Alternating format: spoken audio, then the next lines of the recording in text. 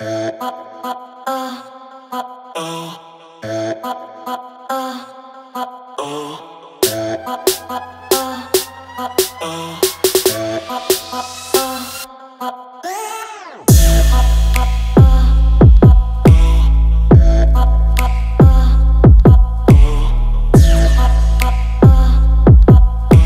to the Blue Garage. I'm Greg and this is Big Blue. In my last video, it was not a tease. I was seriously considering selling Big Blue, but I've decided after about a week and a half, however long it's been, to keep her, and there is plenty that I have in store. So I know that last video set some of you on fire. I think that you guys were pretty upset that I was contemplating on leaving the Trail Boss family and jumping to ZR2s.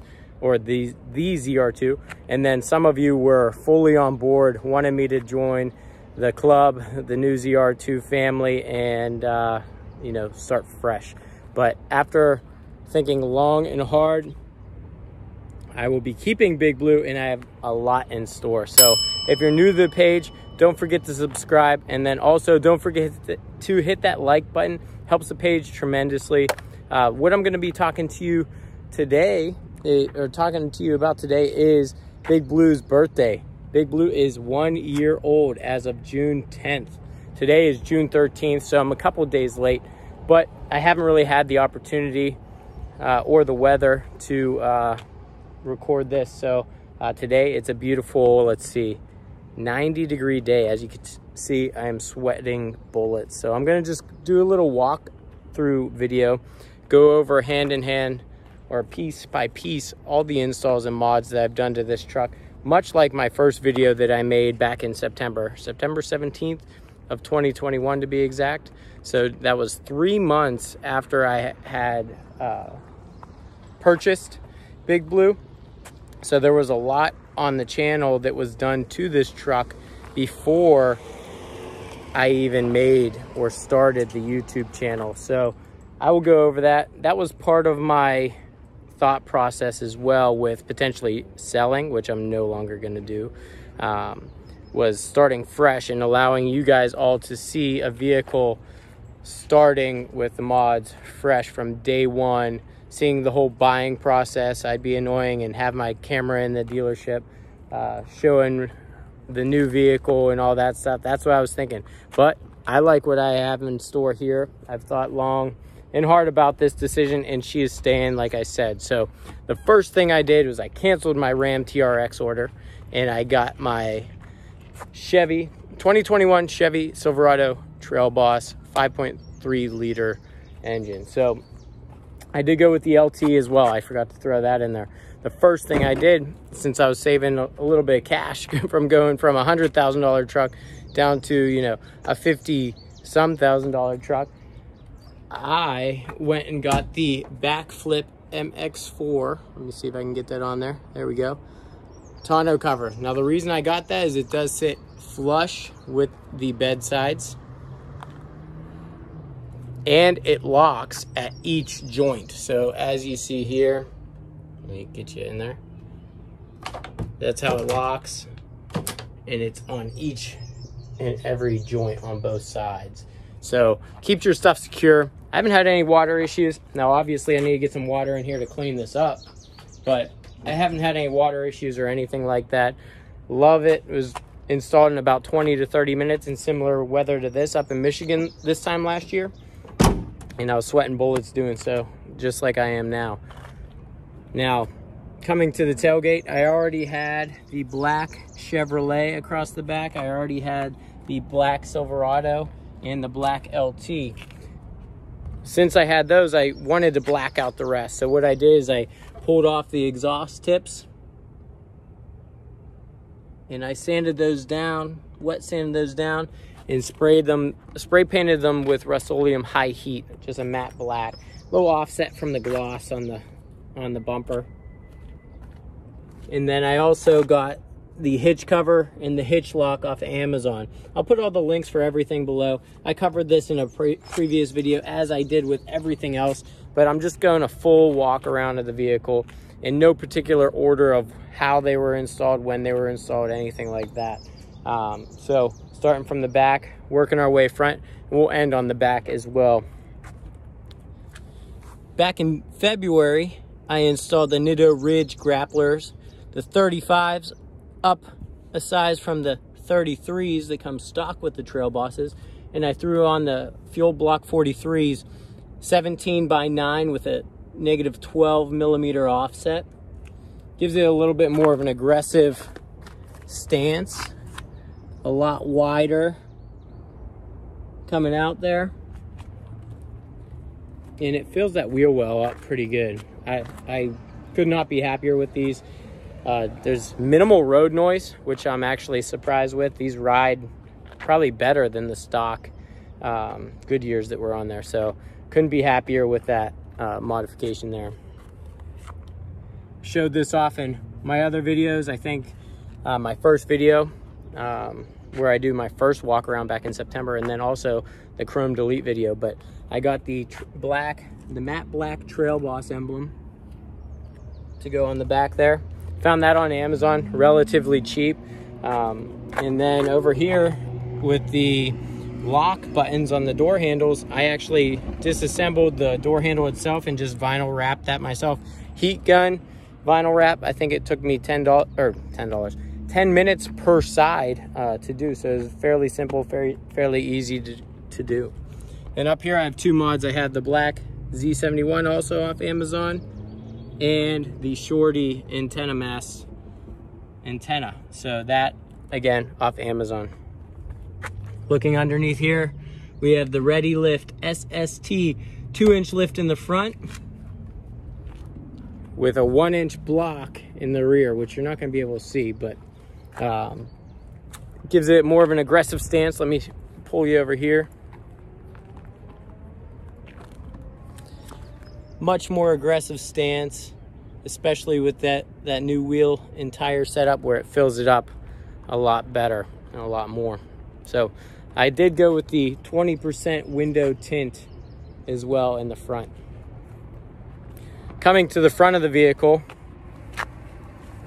let me pull out the keys here. I went with the Lost Fit LED turn signal.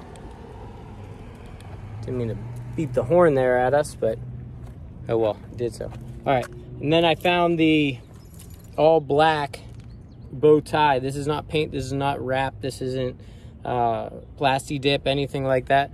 I found that off of eBay, but popped right in, popped right out. Or old one popped right off, this one popped right in, just like a stock one would. So the black Z71 emblem of Amazon, and then the 32-inch Lost Fit light bar behind, LED light bar. So that was another install video that I did back in October, I think Halloween time frame. My daughter had fun getting in that video in her Halloween zombie costume, so she had a good time. But I love it. I have everything Lost Fit, from the light bar to the turn signals, which I showed you a little bit ago. And then here in a moment, I'm going to show you in the rear as I start up the vehicle too.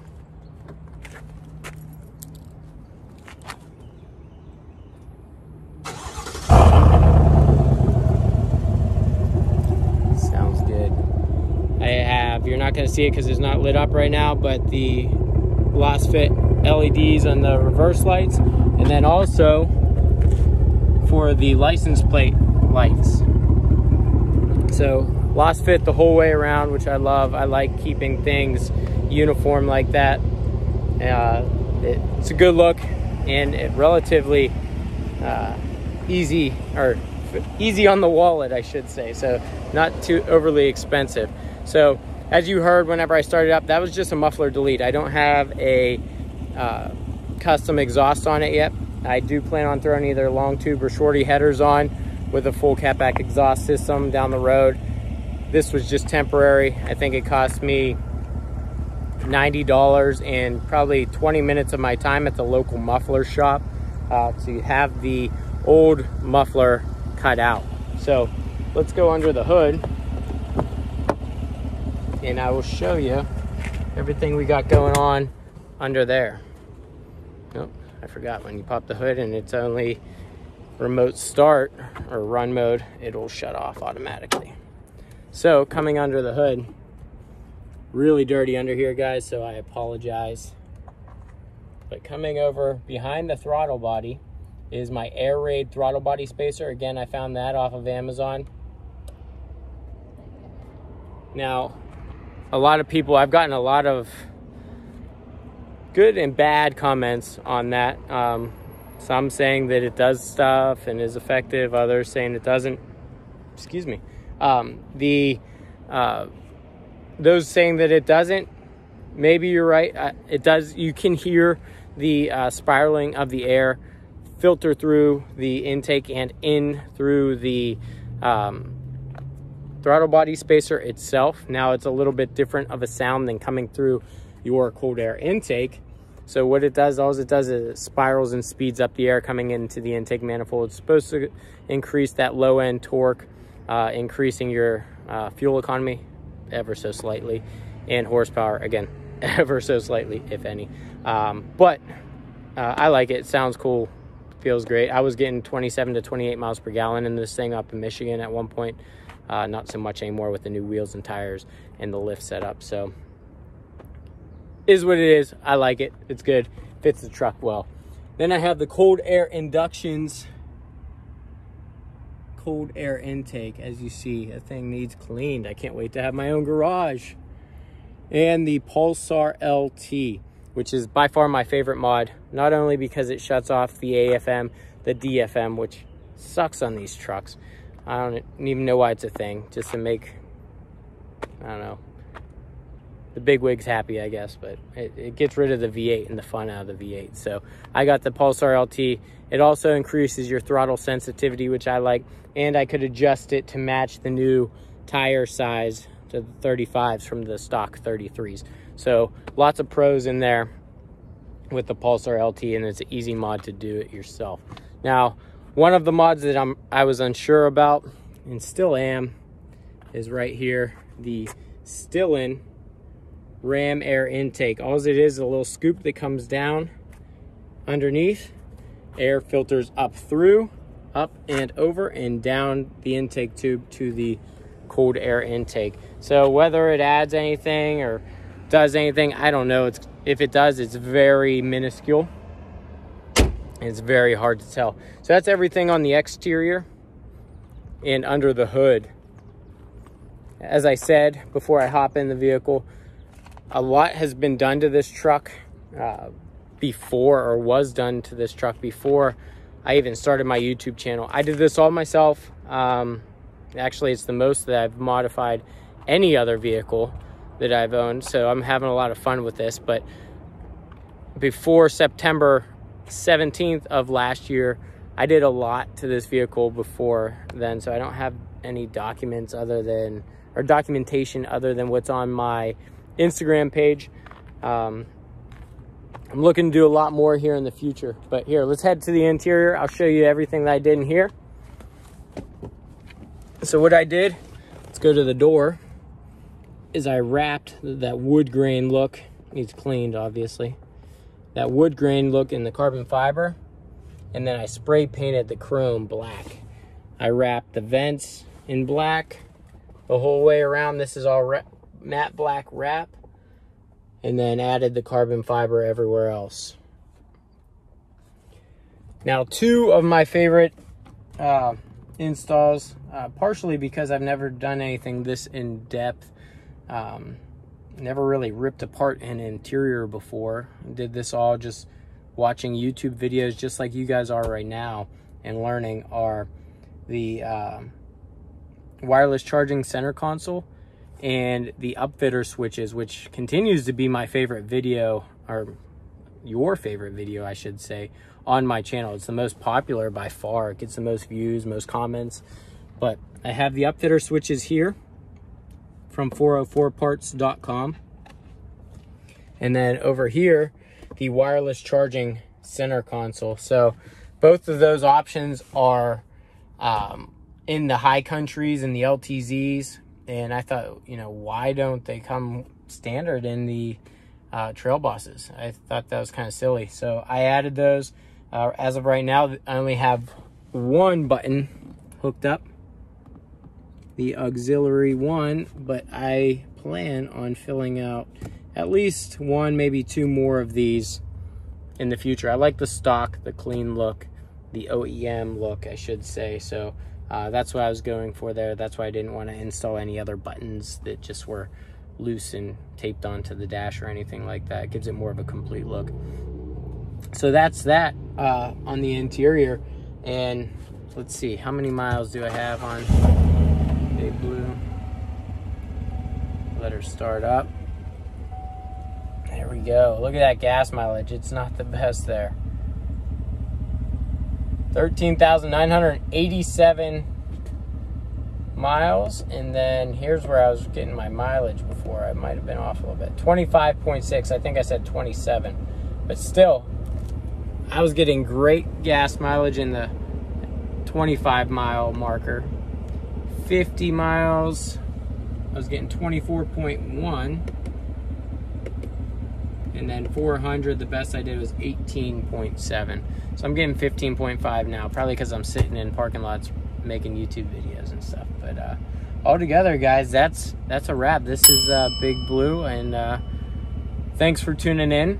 I hope you continue to follow. Hit that subscribe button. Make sure you give the video a like, a thumbs up. I have plenty planned here in the near future. I think I have some parts coming in either this weekend or next, so I look forward to getting that video up as soon as possible. This is a random video that I just thought of, not even midweek, on a Monday. So happy birthday to Big Blue. Get in the comments below. Let me know what you like, what you don't like, some of the mods you do and don't like on my truck. And also give me some recommendations, what you think I should do next. There's a lot that I'm contemplating, and like I said, a few things that are on the way as well. So as I get ready to move down to San Antonio and get my own garage, I'll be able to do a lot more. So this time next month, hopefully, I'll be settled into my new home with my wife and my daughter finally with me again, and we can you know, start customizing that garage to make it the dream garage and the home that Big Blue needs. If Big Blue even fits, we'll see. I don't even care. As long as the Camaro and the wife's Jeep fit, I am happy. So thanks again, guys, for tuning in, and I'll see you next time.